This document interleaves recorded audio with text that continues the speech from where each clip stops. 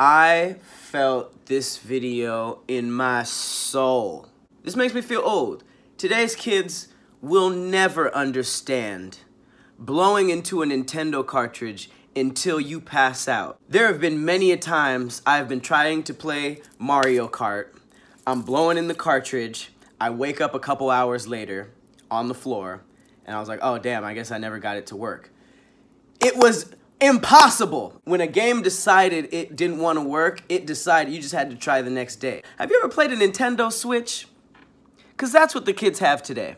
I was playing Switch the other day. Somebody came in. We didn't have enough controllers. Somebody broke their controller in half, gave my homeboy the controller, and we were all playing. That's what kids are playing today.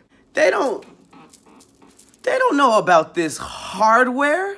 Let me show you something. I can't find it.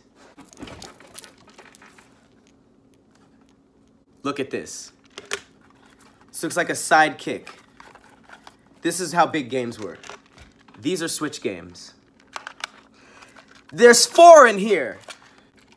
Well, there's 3 in here, but there's room for 4.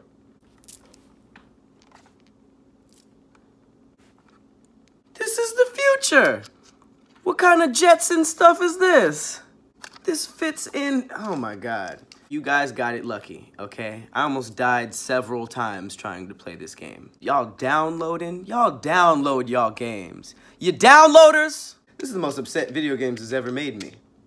And I played the Water Temple in Legend of Zelda. It's a pretty nerdy video.